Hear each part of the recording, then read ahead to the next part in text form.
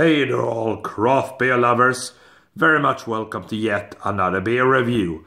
For this time around guys, we are heading back towards Vaxholm in the Stockholm region in Sweden and back to Top Notch Brewing.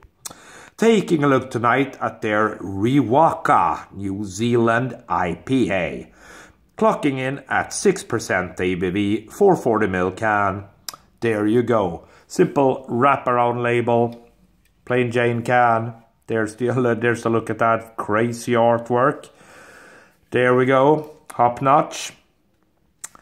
So that's basically all she wrote. A little bit of text there. Not gonna read it out here. You can pause the video if you like. Just the usual banter.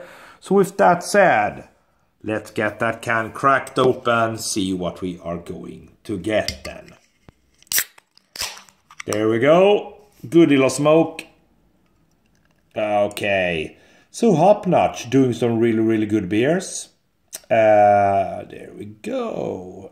I think they're also doing a lot of kind of New Zealand inspired IPAs and such. And they got a female head brewer, which is kind of cool, of course, in a very male dominated business, which of course craft beer is. So always interesting with the ladies joining in. All right, as you can see there, lot of head on this one. 3 fingers worth, creamy white, a good deal of carbonation, honey golden color, very carbonated. Right, onto the nose, see what we get. Yeah, so it's a nice, kind of quite mild hoppy aroma.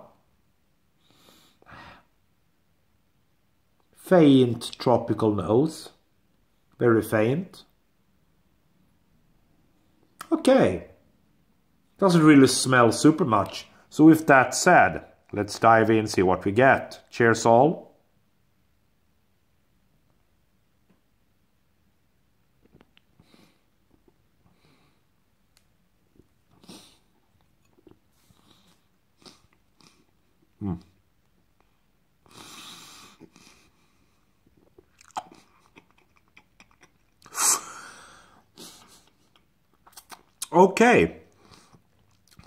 Okay, so this is a little bit of an unusual taste. Again, guys, bear with me here. Bear with me.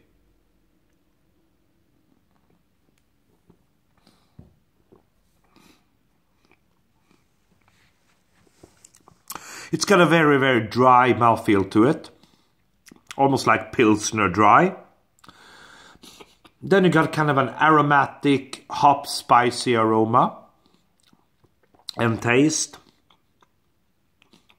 A little bit of malts shining through. It's not really tropical. It's more green.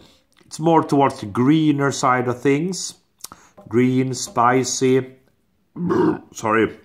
aromatic. But it's still quite drinkable. You don't notice any 6% ABV in there. Let's go for the final sip, guys. It's not bad.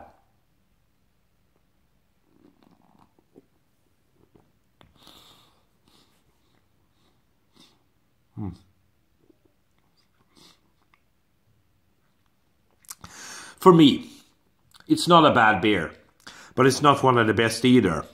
I would say it's a nice in-between beer, nice middle-of-the-road beer.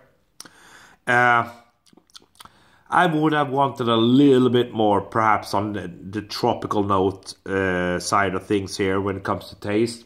It's quite dry, almost Pilsner-like dry. It's spicy, a little bit aromatic, slightly green. A little bit unusual, but if that's your thing, if you like unusual beers, then give it a go. A little bit too much carbonated for me, but anyways, Riwaka New Zealand IPA, 6%, not bad guys, but for me it doesn't really do it, but it's okay. 3.5 out of 5. Thank you for watching.